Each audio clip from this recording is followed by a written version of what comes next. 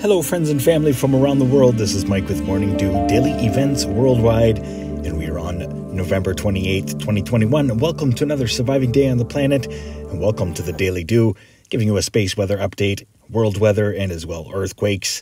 Having a look at our sun for the last 48 hours, 304 angstroms, still a couple bright regions in the southern hemisphere, and nothing else new with the sun today.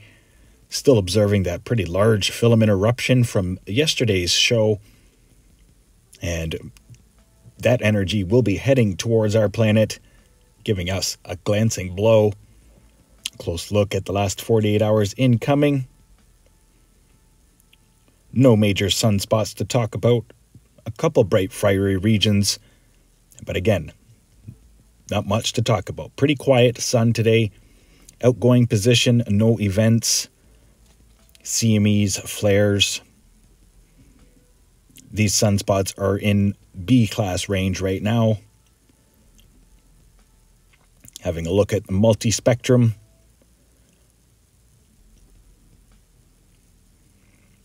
And again, showing that large plasma filament. 171 angstroms here, so we can see the darker regions pointing out the coronal holes. So we have one in the northern hemisphere and as well one just south of the equator on the sun, building, getting ready for an Earth-facing position. Looking at LASCO 2 and 3, as you can see, nothing to report there either, except for Mars scooting by there. Real-time solar wind, we're sitting at about 375 kilometers per second. We were up just over 400 earlier today, but it's been pretty quiet. Solar X-ray flux, as I said, is in B-class range. KP index is a slightly elevated today. Geomagnetic activity in the 3 range. KP index of 3.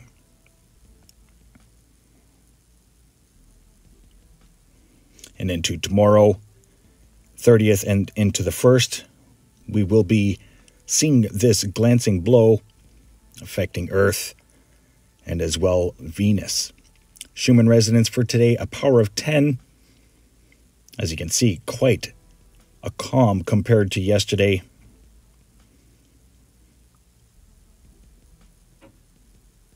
Power of 10 and quality of 5.8.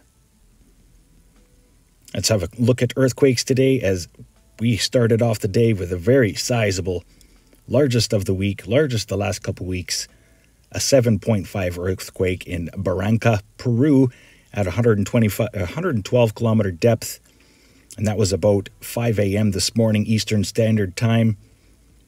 As well, just south of there in Callao, Peru, a 5.1, and one reported earthquake here in Valparaiso, Chile, 4.0. 4.5 here in Colombia, 23 kilometer depth. And as well, seeing lots of activity coming back to Puerto Rico today. Largest through the region was a 3.5.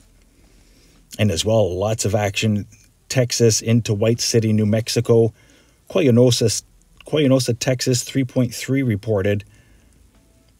And as well, Toya, Texas, 3.2 here in Mexico, San Vincent.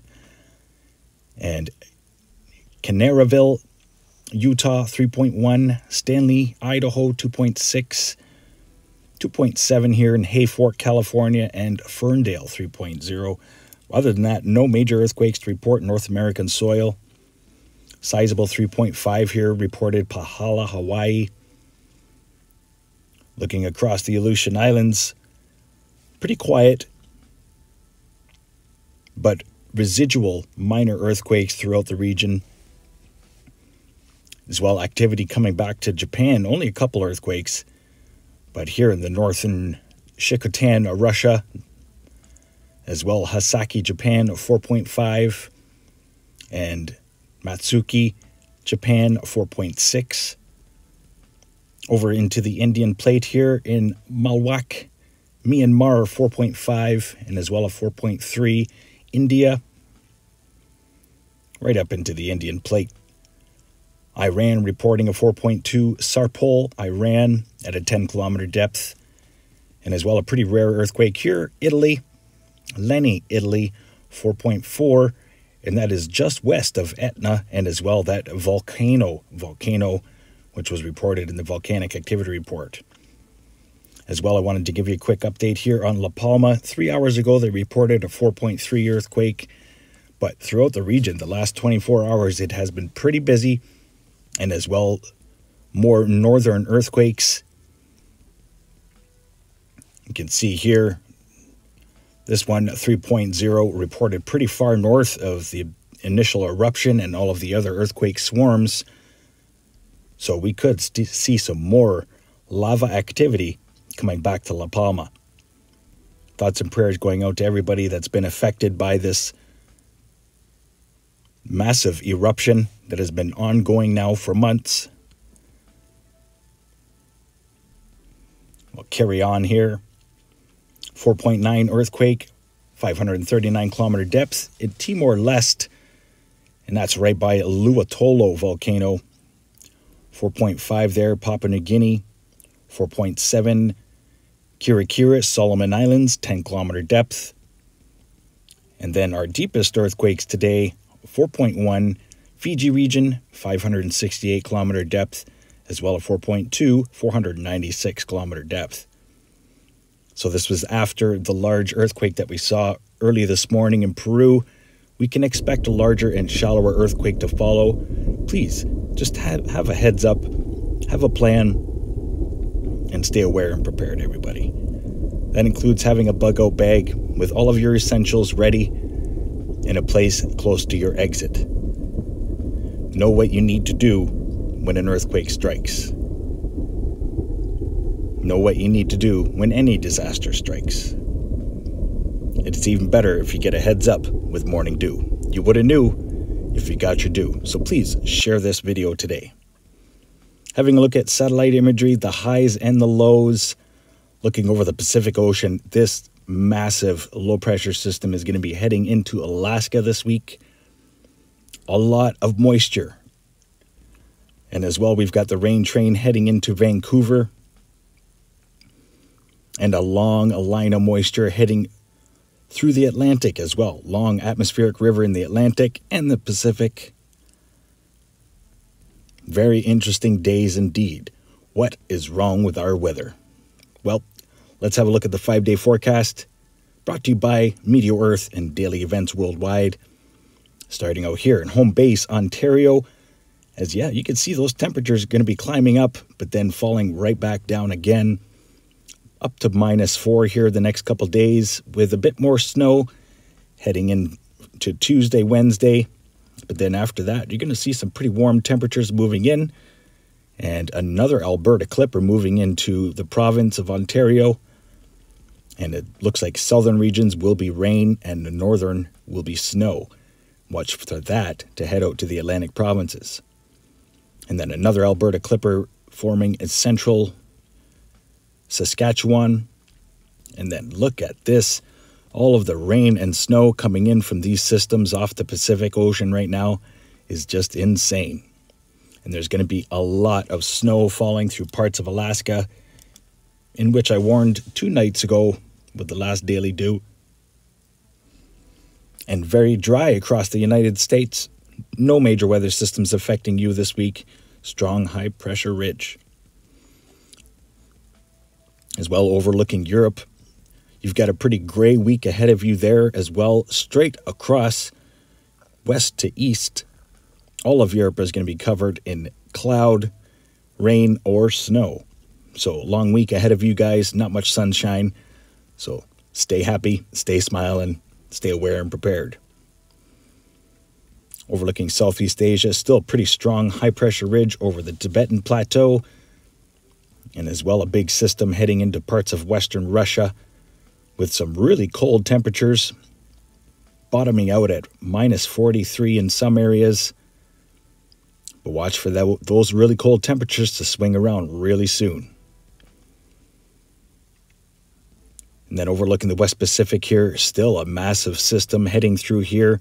What is wrong with our weather? Wow. And it looks like it's going to suck up a typhoon in the long-range forecast there. Wow, insane. So many strange events. Watch for a monster storm possibly develop here in the Central Pacific. Could be a super typhoon in the long-range forecast. Overlooking India, low-pressure system heading strangely up the western coast and up into Mongolia. Daily evaporation rains through Indonesia, Micronesia, Australia. Watch for a lot of rain. New South Wales is already posting a lot of flood alerts, flash floods through the region. Watch for rain to move through Brisbane and all of southeastern Australia. New Zealand, you've got rain moving in this week as well. High pressure ridge will be leaving by Wednesday, and then rain moving in. Hawaii as well, you've got atmospheric river of moisture affecting you this week. So stay dry, my Hawaiian friends.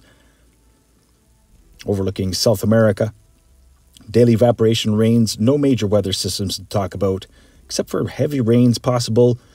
Coastal regions, Brazil. Same thing with Africa, not much to talk about here. No major weather systems affecting you. Daily evaporation rains could see more, in my opinion. I'm going to leave you here looking at the southern hemisphere versus the northern, pointing out the highs and the lows on our world right now. I want to thank everybody for watching today. I hope you enjoyed today's video. If you did, please smash that like button, possibly share with your friends and family. Stay aware and prepared, stay young and have fun, and get your morning dew. Bye-bye now.